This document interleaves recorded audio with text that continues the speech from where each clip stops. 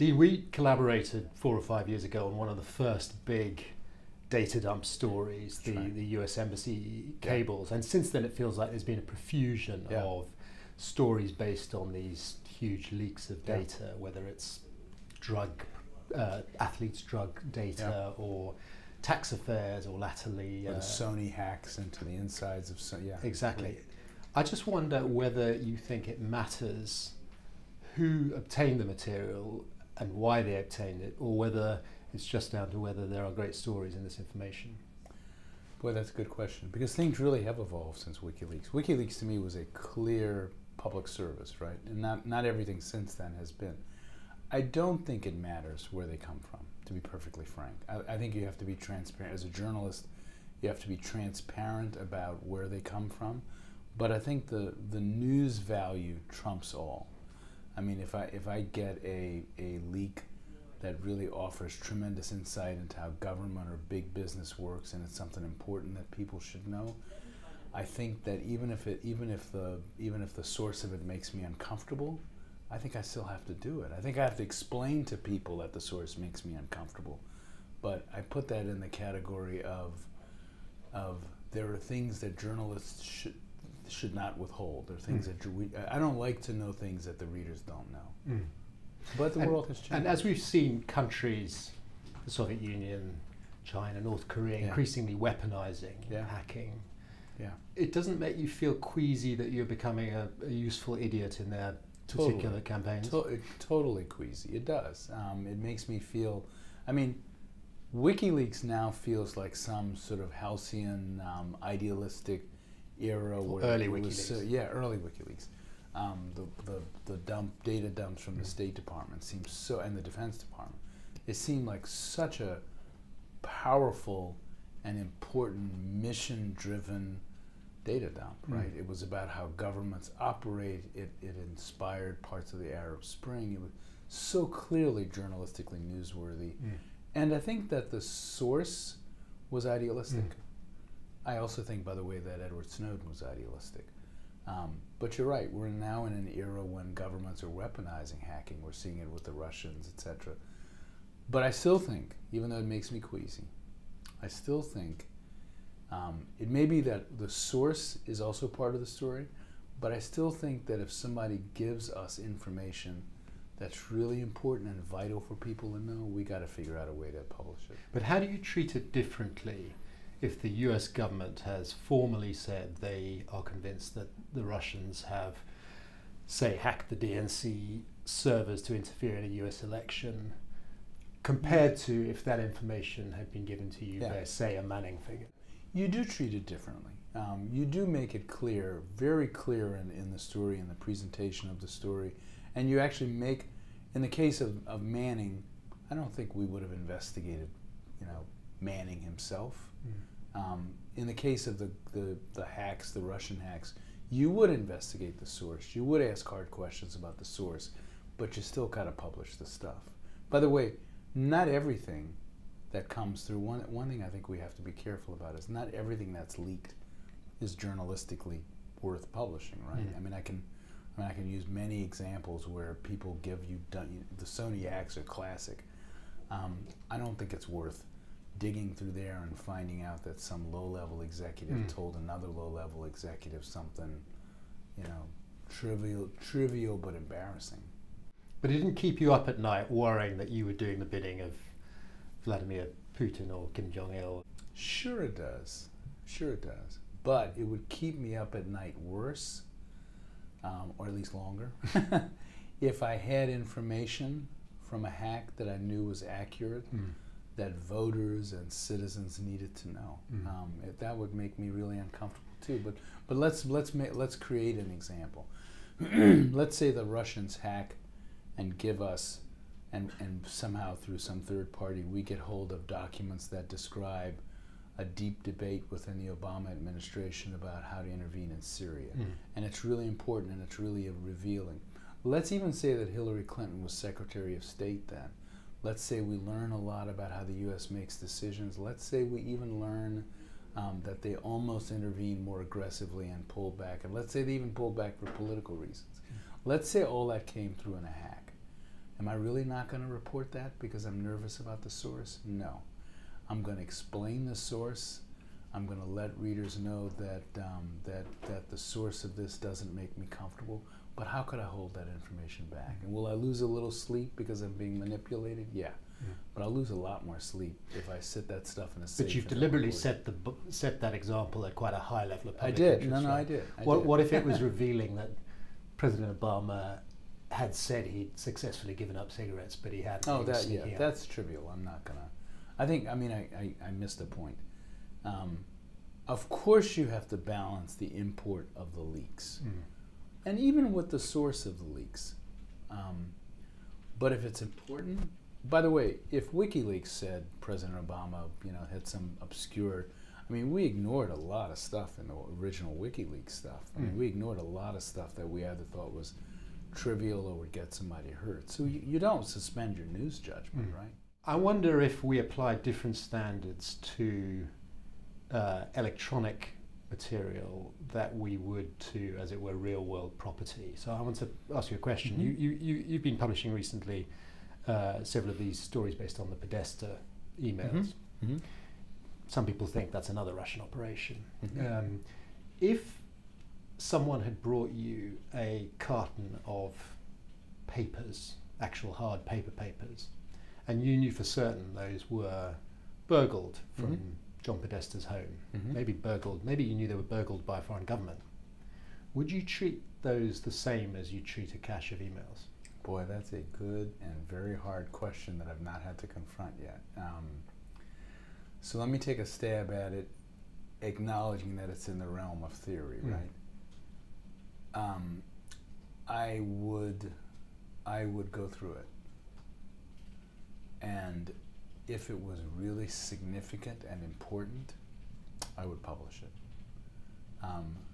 And I'm putting a lot of emphasis on significant and important, but I would publish it. It would make me nervous. I would admit to people how we got it. I would be very transparent how we got it. By the way, a few weeks ago we published a story based on Donald Trump's tax returns that somebody sent to us. I don't know who sent it. I don't know whether they were legally obtained. I have no idea where they came from. I have no idea whether it was from a disgruntled business partner or whatever. But my judgment was, this was really important. And the importance of it trumped the source. And I think in the case of the Podesta emails, I would make the same judgment.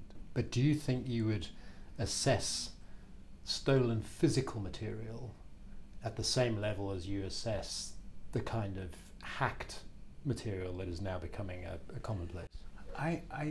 Boy, maybe I'm idealistic, and I get the difficulty, but I think the information trumps all. I think the value of the information trumps all. And I think you have to be transparent, but I think whether it's text, whether it's documents, whether it's emails, whether it's, John Podesta's theoretical calendar that shows meetings that are newsworthy, I think the information trumps all. I think you just have to be really transparent and let people know that you're holding your nose and publishing it. But God, I just think the information wins. So the thing we haven't talked about at all here is privacy and how you weigh that. Naomi Klein, I think, recently has said that she thinks that we're all getting it wrong now. The Podesta emails is the example I think she particularly refers to. I just wonder how you think about the balance between an individual's right to the expectation of privacy, often about some of their most personal affairs, and the public interest in publishing a story.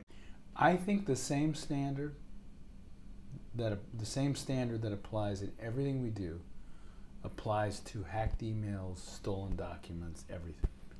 If somebody dumps on me, and I'll leave John Podesta out, if somebody dumps on me a bunch of emails that show that a public official is having an affair, I don't think that's a story.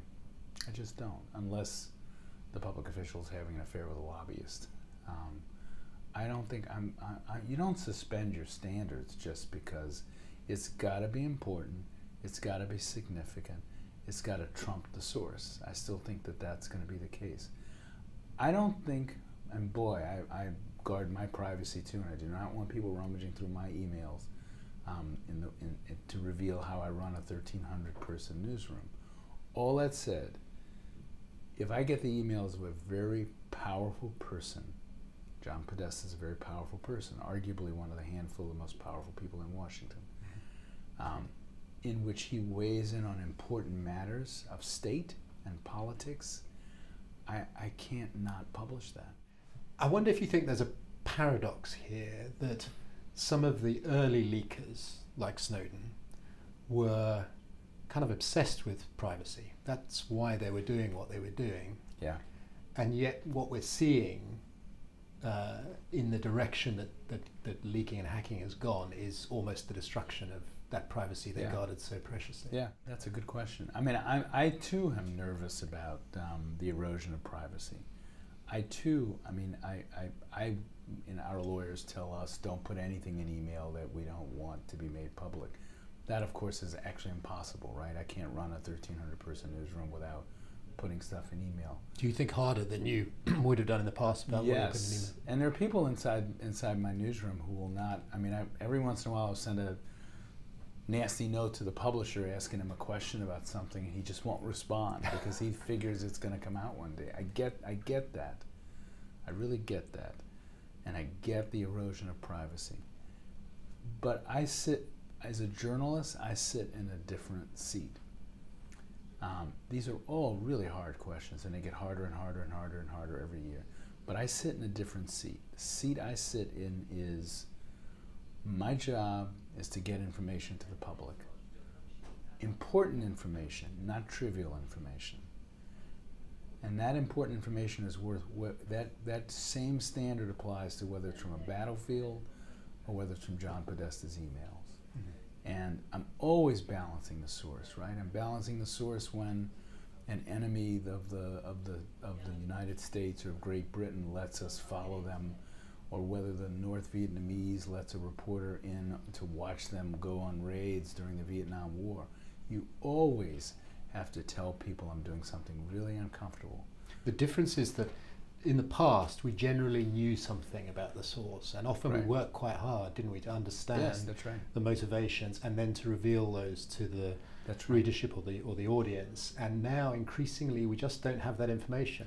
We're getting presented with information where often we can't tell how it came to us. But think of the alternative, right? And again, I keep putting the emphasis on important and significant information.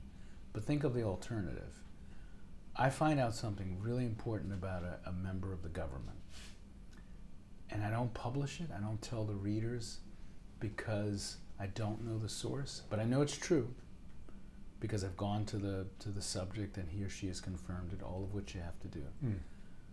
What's more uncomfortable? Am I going to bed at night knowing that the Secretary of Defense made a bad decision that got people hurt, and I'm not publishing it because maybe it came from the Russians?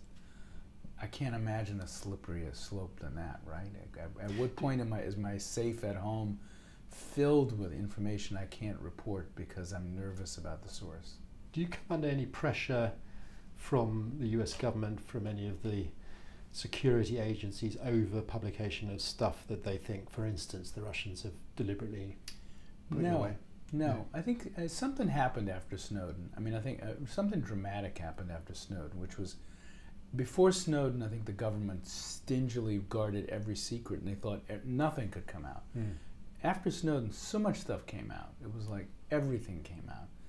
They mostly stopped asking, and I think they now know we sit in a different position. They now know that and I say mine, I suspect it's true of every executive editor in the country, that my leaning is toward publishing. My question now is, tell me why I should not publish and give me a really good reason, otherwise I'm going to publish. And that's changed since Snowden, do you think? I think that changed since Snowden. I think Snowden, they used to argue over trivial stuff. Please don't report this because it'll jeopardize our relationship with the country. I think Snowden threw all that out the window. So much of their stuff got published after Snowden that I don't think they don't even ask the question that way anymore. One last thought. As I said, we both collaborated with WikiLeaks and Julian Assange years ago as partners, not just as sort of recipients of information. How do you feel about them, WikiLeaks and Assange, now? Would you partner with them again? You know, in the original partnership, I thought the information was so important. But I always thought Julian Assange was sort of an odd duck, to be perfectly frank. And I think WikiLeaks has gone to an extreme that was at least unexpected to me. I think Assange is actually trying to influence elections and is trying to be a player in a way he wasn't before. But still, if Julian Assange came to me and he had information I thought was really vital for people to know, I would take a deep breath and, yeah, of course I would.